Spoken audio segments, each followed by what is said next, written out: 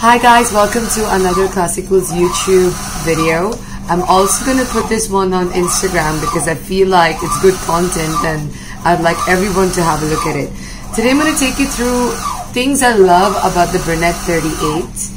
This is the top of the line machine on the B3 series. So you've got the 33, 35, then you've got 37, 38. So of course as the number goes up, the machine has more features. Of course the price also goes up a little bit, but this one from all the four Bernette 3 series, it's the most popular one. And when you really think about it, there are some very good reasons as to why it's so good.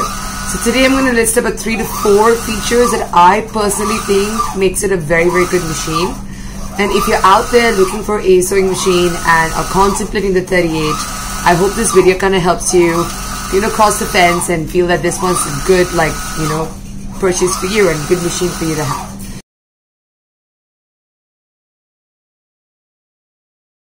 So the first thing that I really like is the extension table. For most machines, the 37 included as well, the Bernette 37. Even in other brands, I find that extension tables are not an included accessory, but it's a optional accessory for you to purchase. And almost every single person who likes to sew, they really like to have something to start with to manage any kind of project bulk. So a lot of people end up buying this as a separate accessory, but this machine actually comes with it as an included accessory. I just thought that makes it a really nice feature to talk about.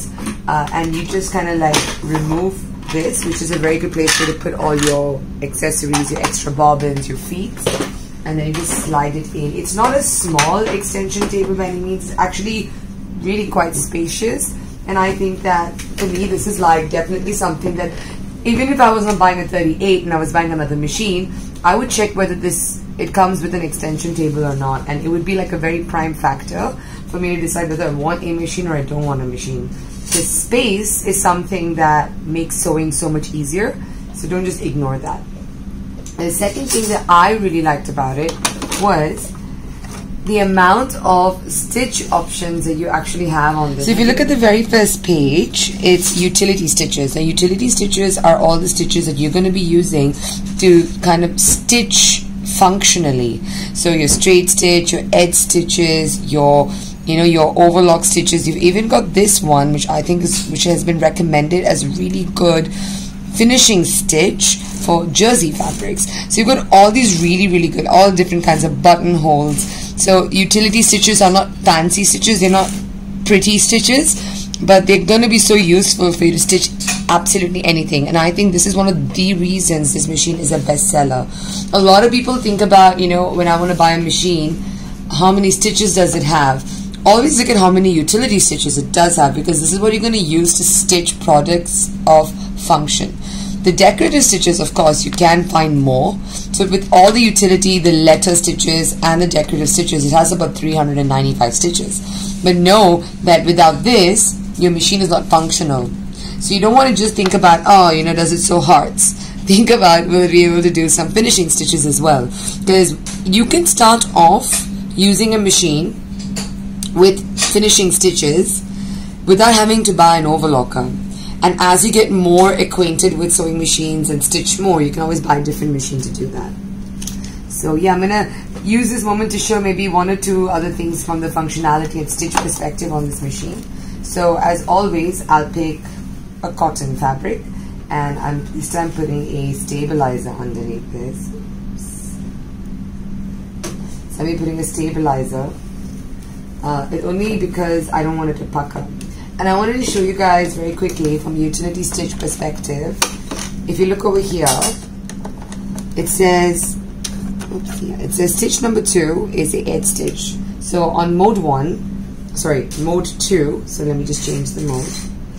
And I do stitch number 2, so I do 0, 2. I have an edge stitch, and if you notice that the machine has swung the needle to one side, if you can see that.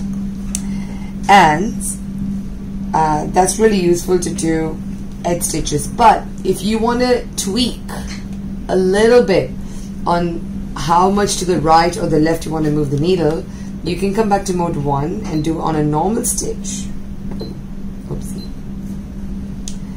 I managed to do them 0, 1. Right? I can play with the zigzag element, and that kind of, if you can look over here, oops. If you look over here as I play with the zigzag button and you look here, I'm actually manipulating needle position.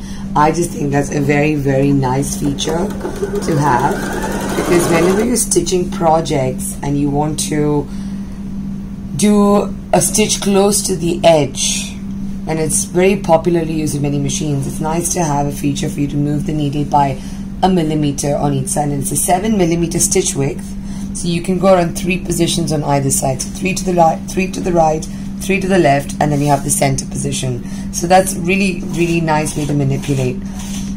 Somebody in our other YouTube channel asked us about stitch speed and how to control that for a lower bernette model like the Academy. Now, of course, when you push the foot pedal, if you're on the slowest speed, no matter how much you push into the pedal, it's going to always be quite slow. Now, this is a feature that comes in with the Bernina. I have to actually check if it comes with the higher end bernette machines, but as for the 3 series, it doesn't happen. But you've got option to slide, and you can go from pretty slow to like pretty fast, which I think is pretty cool as well. So those are the 2 things so far, the extension table and the utility stitches, and the ability to play around a little bit with the needle position. What I also think I really like about this machine, which I think is something that I would recommend anybody, if you've got budget for it, go for it, is to have these 2 buttons as automatic buttons on your machine. I don't like to use the hand wheel to bring my needle up. I think it's ridiculous. Like when you've got a push of a button to do that, and also manipulate. So as I stitch, I can manipulate that needle up and down button. I really like that feature. And I don't know, I feel like using the hand wheel is very old school. So if you can get a machine with an automatic up-down button on the needle, great. And this one is like another one. I mean, honestly, I'm just like not a big fan of dragging and cutting on the side, but I really like automatic buttons over there. Yes, you can do a automatic start and stop. You have to disengage the foot, and then you can press, and the machine will then just stitch by itself to the speed that you set it in.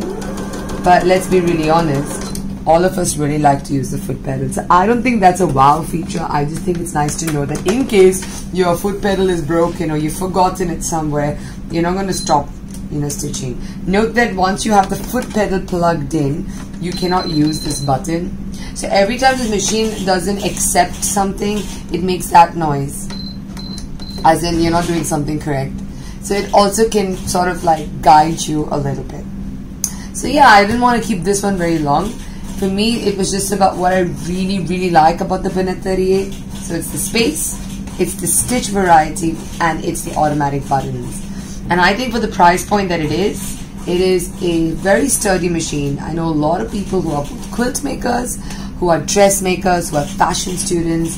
They absolutely use this a lot, especially when they're starting out. And once they're more serious and they really are like used to sewing, then they start getting like Berninas or definitely higher end models. The thing with sewing is, like any other hobby, is the more you do, the more you know that you can do better with your machine choice. So I would always recommend start with something that's nice, reliable, easy to use, and can help you stitch a lot of different projects, which means you have to look at utility stitches.